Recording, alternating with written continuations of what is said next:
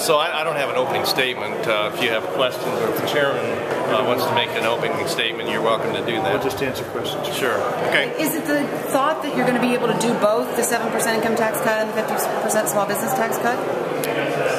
I would say we're continuing to look at what our options are. I think it's probably fair to say that we're thinking about a more modest blending of the two rather than simple math of adding. The challenge with doing both full-strength Senate and House proposals on the tax package is that it costs money that we don't have, and so to raise that money becomes controversial, not only amongst the taxpayers that have to provide those funds, but amongst the members who are considering how that would impact our tax policy for the state. And, our goal is to make a stronger state because we changed tax policy, so it becomes a harder argument when you're raising one tax to lower another one. There are rationales for that in a variety of circumstances, but they take more explanation and more analysis than maybe we had in the time frame right now to complete. And it doesn't sound like so it's going to be probably a more modest package than simply adding the two together. It doesn't sound from the numbers that were presented today that you're getting a whole lot of extra money to play with. So where would the extra money come from for a larger tax? Stay tuned. This is where news stories come from. We're working on that, and we hope to have more, more to report in the near future.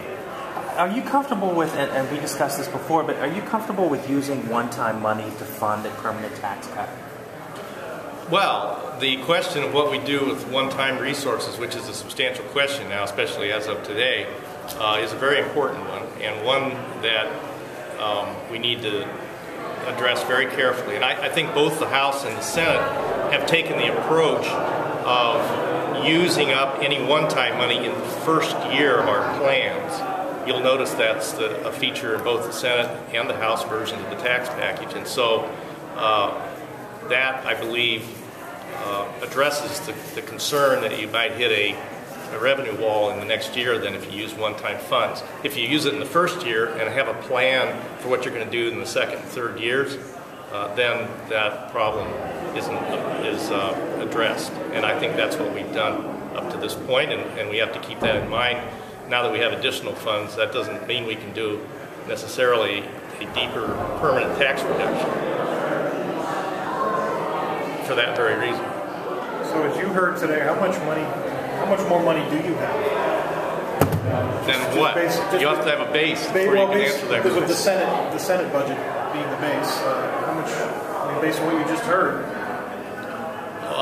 I would say, based on what the testimony was that we heard from OBM today, that we now have the possibility of a temporary income tax refund in that would play for 1 year for the remainder of those funds. That's what's being recommended by the executive, and we'll review that and peruse that recommendation and also run the numbers to see if that's how we interpret and it depends a little on whether we take OBM's forecasts and LSC's or some blend thereof, right? So you want to jump in here?